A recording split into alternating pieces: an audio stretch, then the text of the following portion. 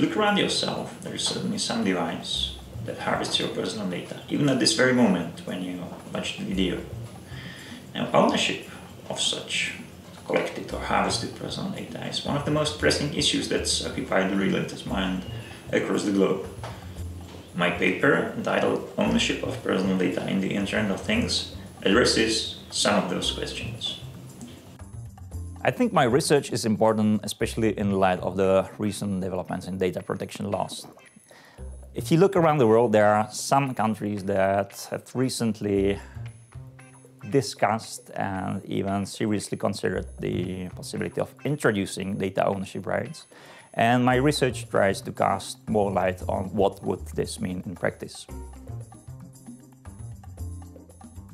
So the first objective of my paper is to look at the concept of personal data. Personal data, as many of you probably know, are most often contrasted with the concept of non-personal data.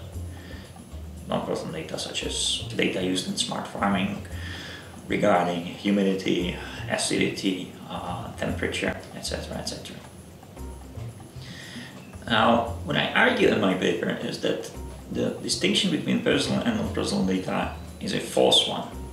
It's actually not a dichotomy, because the same piece of data might, thanks to various technological and analytical advancements, be in the future analyzed as containing personal information and at another instance as containing non-personal information. And so we can't say from the outset whether a single piece of data is personal and non-personal. This is only a reverse definition. So we only reversely say that once we know that we've revealed some either personal or non-personal information from the data set, that those data are either personal or non-personal. What I propose instead is to come up with a more refined distinction between intrinsically and extrinsically personal data.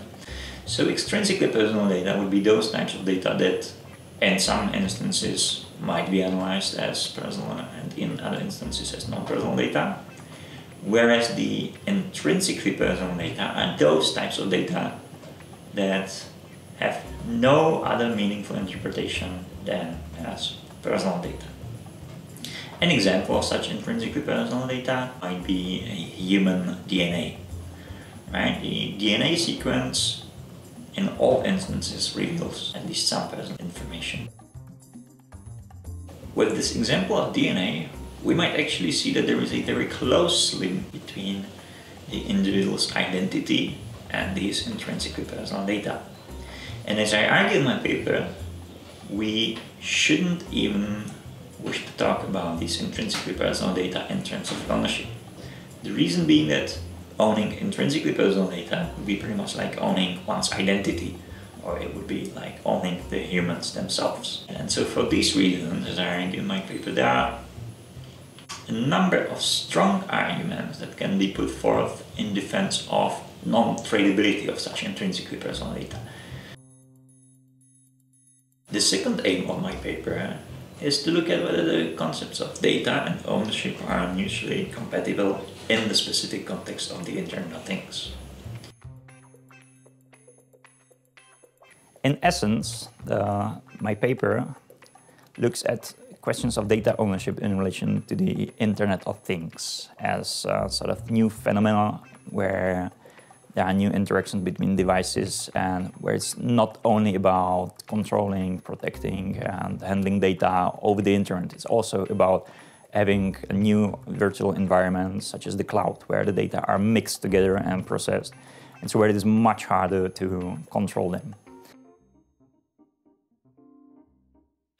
Now I ask whether the theories that allocate ownership from the bottom up or from the top down can apply to ownership of personal data in the Internet of Things.